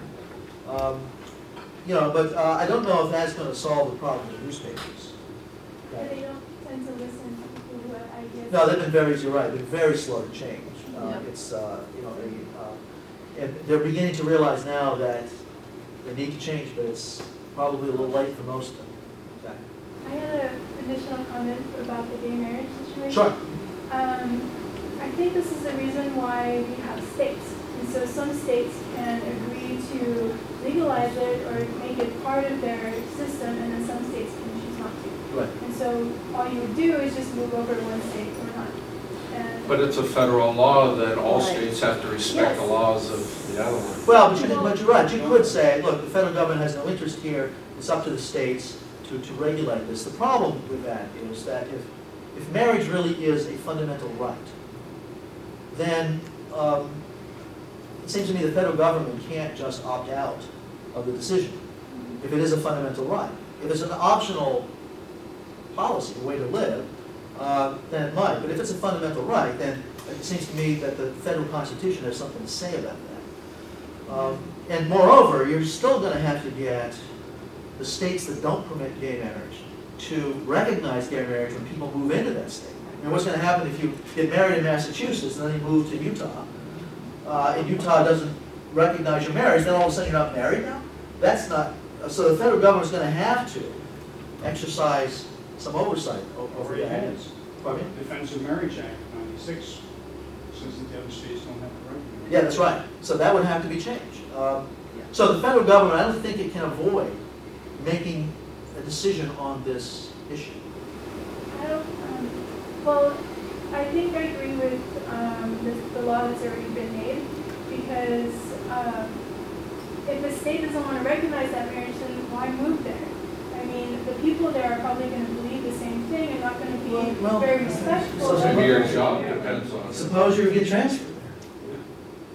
Get a new job.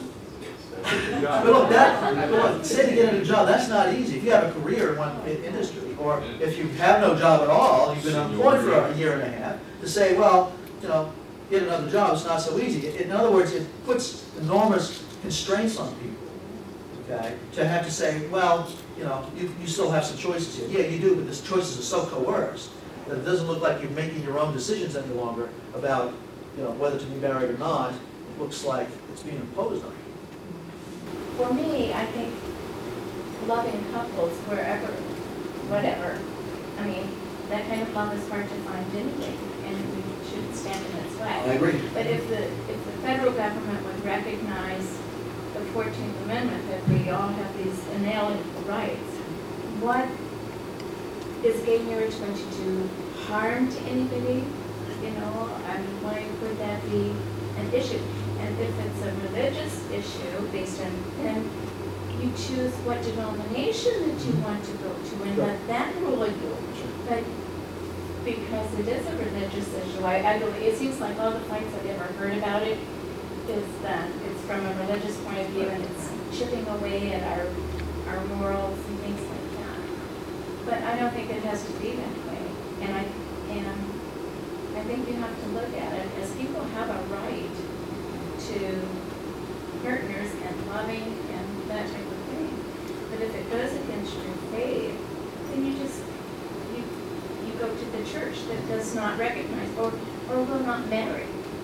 You know, even within my own denomination, there's lots of fights going on as to whether or not to marry somebody or not. Yeah. And I just, you know, I think that's a denominational thing based on faith. Just like some people drink wine, some people don't drink wine, you know, that type of thing. Yeah, I guess, yeah. It shouldn't be a national thing. Well, yeah, on the other hand, let me argue the other side, and I agree with you, okay? But the other side of it is that, look, if you have a religious commitment and you think that gay marriage is a sin, then you have some interest in the government of which you're a part, the country of which you're a part, not engaging in sinful behavior. And so, and given that I think that these identities are important, in part that people love their religion, they make decisions in light of their religion. I don't think you can take religion out of the public sphere. I mean, I think it has to belong there. Oh, I know that. You know, I believe that too. Well, but a lot of liberals don't. I mean, a lot of liberals think it doesn't belong there. And it seems to me I don't understand that argument unless you're going for this sort of impartial point of view when these religious attachments are not supposed to come with you when you enter the public sphere. But see, I'm committed to a sort of different point of view. So my view is that you can't take religion out of the public sphere, so you're going to have these conflicts. You simply have to decide, Right. you know, as You a state. discern what's best for everyone. Yeah, you simply have to decide, are you going to endorse this or not? And there's some religions that are going to end up being, feeling that their interests are not being recognized. And that's true because, you know, we all have an obligation to put forth what we feel. Right. And our faith, or lack of faith even, can be a true motivator for Right. that. And I understand that. But because, I mean, it's definitely a big issue in the Christian faith. No But I question. just don't see Well, I think that judgment. It should be between the person and their God. right, and I think that, I mean, you're right, that in the court case now that's in the federal courts, which is going to get to the Supreme Court pretty soon, I think. You know, the side that was opposed to gay marriage tried to make the case that it was harmful, but if you listen to the testimony, it was pretty dreadful. And I think it seems to me that they weren't able to make much of the case, and the social scientists and others that were testifying pretty much made it clear that, look, you know, nothing's going to happen to my marriage if gay people get married. So it really is a kind of, so in terms of what's good for the country, it doesn't seem to have any negative impacts there.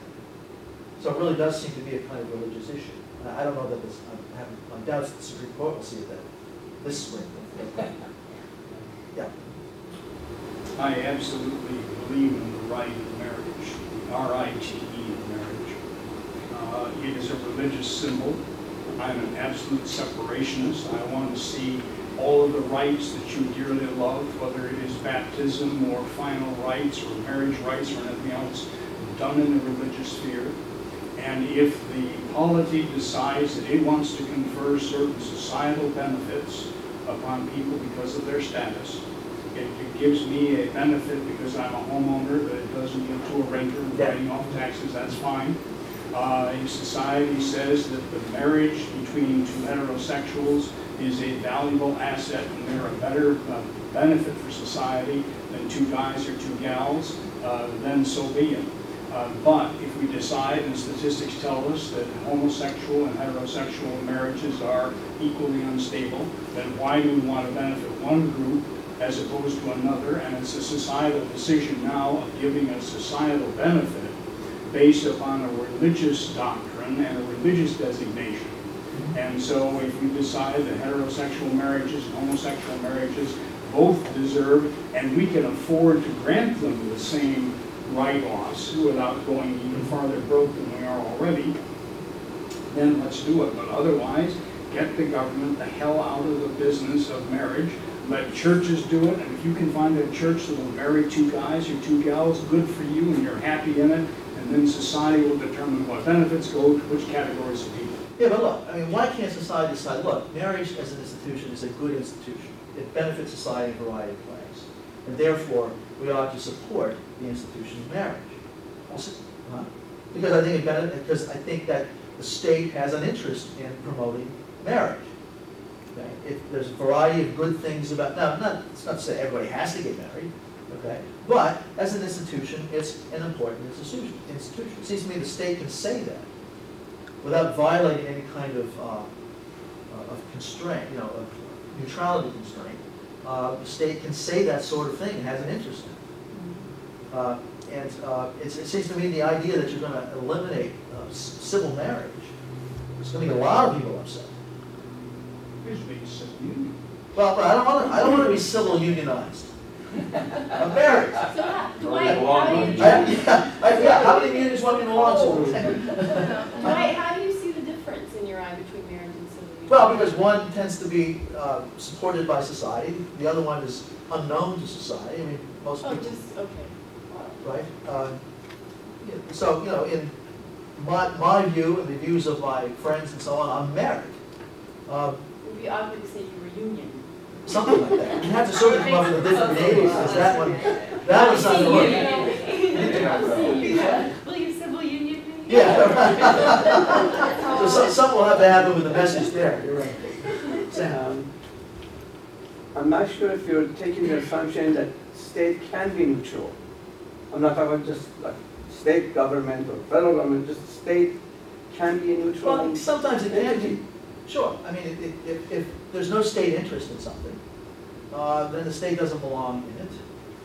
If it's for some practical reason, it's better, if it's the kind of decision the state can't really make, like for instance, to my mind, the abortion issue is one in which some abortions seem to me to be morally justified, some of them probably aren't. I don't think the state can make that judgment.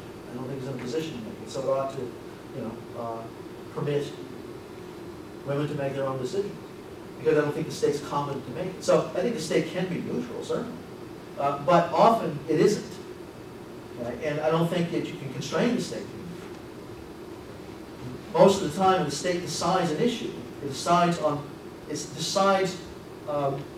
that one thing is good and one thing isn't. Okay? And that's not neutrality. In the 10th Amendment, states were given the rights for licensing, licenses. Mm-hmm. All right, so a marriage license, that's all the state is supposed to do, is issue a marriage license. And sometimes they even do it through churches. Churches will, you can do it at your marriage ceremony, they assign a license and everything. But that's all actually that's really happening, is just the license, period. The state is not saying this is a Christian marriage license, this is a Jewish marriage license, this is a, it's a marriage license. So I think this is... You've got to satisfy certain criteria. You can't be 5 years old and get married. Oh, well, I understand. That's, of course. But I think what the gays and the lesbians, what they're going after is that right to acquire this state license. Then, if you want to also get married in a church of your denomination, that is separate. Well, some gays and lesbians agree with you, but some don't. Some want. Yeah. Because it's about honor. So there's kind of honorific attached to the notion. That's why that happened in San Francisco. The mayor of San Francisco issued licenses because the state has the right to issue licenses of marriage. Okay, independent of where you're going to get married in whatever church or not. Just like when you go to Las Vegas, they just issue a license. That's it. So that is the fundamental issue that I think many religious groups do not understand, is they feel like they are being encroached upon because that is guaranteeing the gay or lesbian the right to get married in any church, whether they want to or not.